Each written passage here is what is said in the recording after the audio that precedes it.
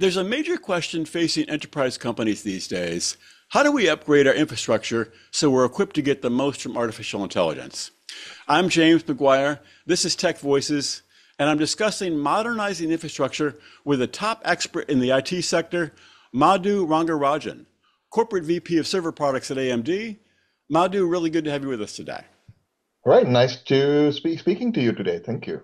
All right. So I think companies are pretty confused these days in terms of AI adoption. I think as hmm businesses work to scale their AI deployment, many of them are really scrambling to build the necessary infrastructure. I mean, what sort of challenges are they running into? I know you talk with a lot of clients. What do you hear from people? So I think the first question is, okay, where do you start, right? Right. And how do I deploy this complex AI infrastructure? How do I get a software stack that just works? What should I use when? When should I use a CPU? When should I be using a GPU? I think there are a whole lot of questions on everyone's mind Right. on what kind of infrastructure should they deploy, and how can they actually deploy the infrastructure, especially with the specialization and the power and all of the cooling needs that come with it. I always feel sorry for people because there are so many questions, and who do you turn to answer all those questions? But please go ahead. Yeah, and at least the way I look at it, right, AMD has a full solution of and an AI portfolio, CPUs, GPUs. We have AI PCs. We got networking like the AI NICs from our Pensando team. We acquired ZT Systems to do full rack level solutions. We continue to improve upon the ROCm software stack to make it much more easy to use. We acquired Silo AI as an enterprise AI software stack. So all of these pieces, we are bringing them together to make this easier. And we're also helping customers answer the question, hey, how do you begin your journey with AI, right? When should you use Epic CPUs? When should you be using Instinct GPUs? How do you get your data center ready for AI in the first place, and so on. So we can dive into any of those as Yeah, you. I think that one question you brought up, I think is on a lot of people's minds, and I know probably the full answer is probably a 90-minute answer. But if you talk about that, the CPU, GPU question, is there a way to sort of give a high level answer to those or some of that question? Yeah, I think the way I look at it is I look at these three different pillars and how I'm an Epic CPU guy, so I'll kind of give it a CPU And centric please give me a perspective. little background, if you would, on what do you mean by the Epic CPU? Okay, so the AMD Epic CPU is the server class CPU that's now being broadly used across data centers. We are approaching 41% market share now and Uh-huh. continue to Okay. climb. If you look at a lot of the biggest hyperscalers in the world, a lot of the services that you probably use every single day, they are running on Epic CPUs in the background. Yep. And in terms of AI, right, there are CPUs and then there's GPUs. And what do you use when? Uh, to me, this first step in a journey towards AI is, you know what? You need to get your data center ready for AI. And that means having the space and power and cooling and all of that needed to deploy AI infrastructure. So, and that's where I think Epic CPUs are super helpful because they deliver on performance and they deliver on efficiency.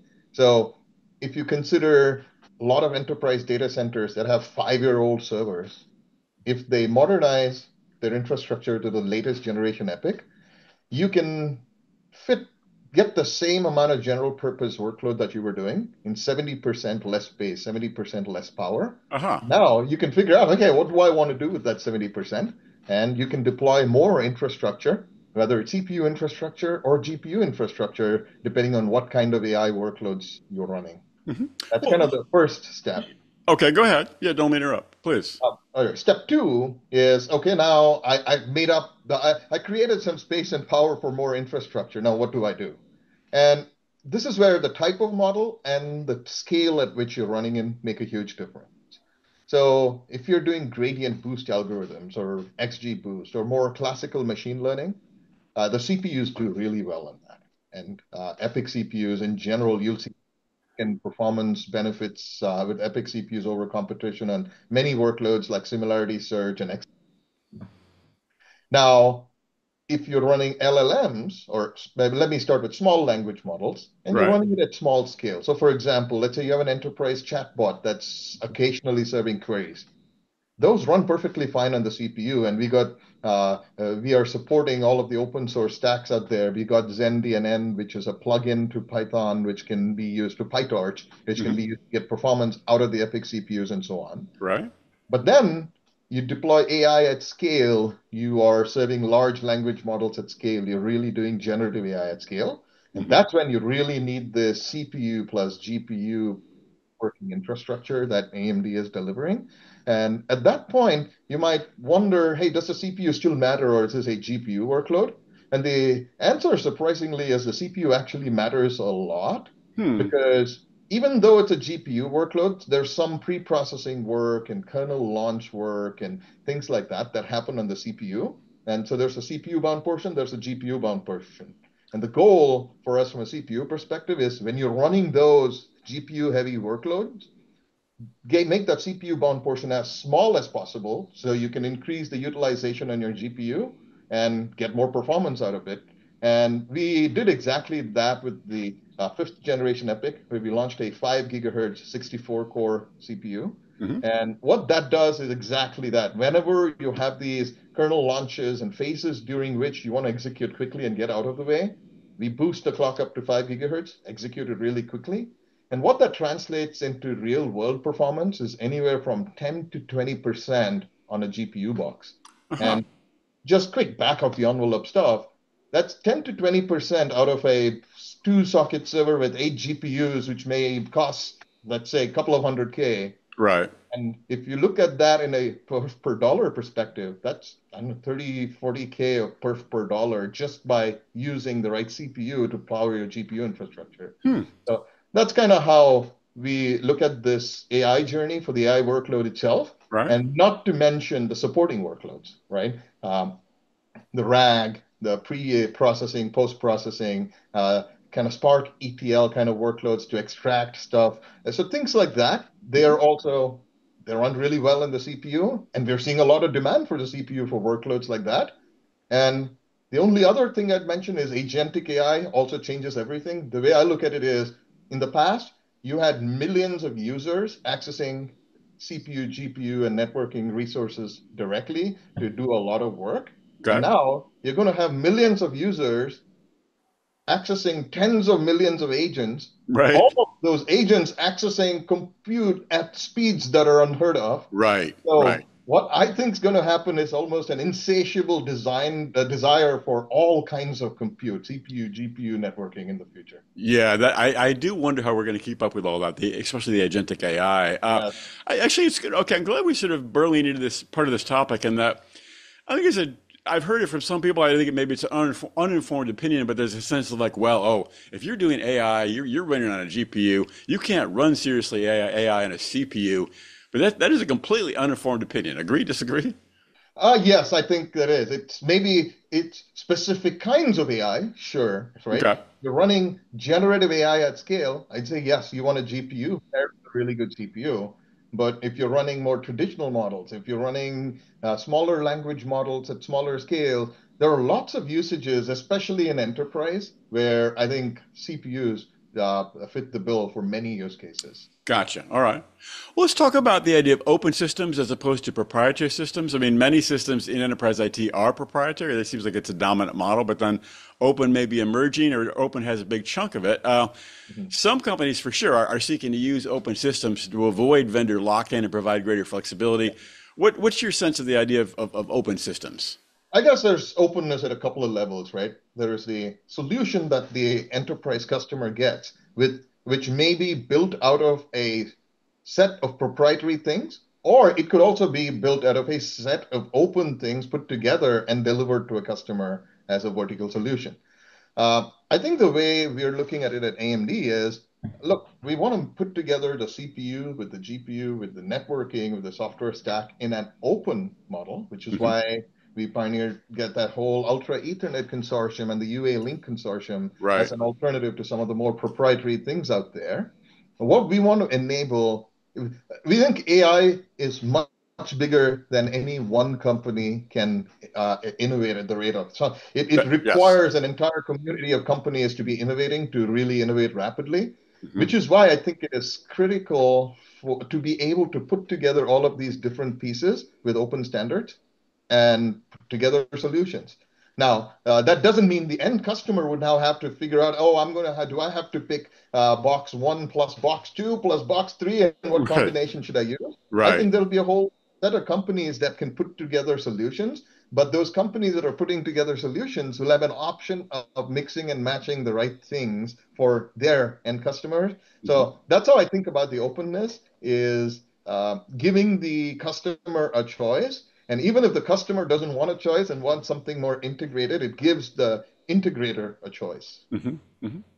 Do you see a kind of, if you zoom out from the whole idea, do you see a world in which proprietary systems are fading away and open systems are emerging, or not necessarily? They're going to be balanced as we go forward.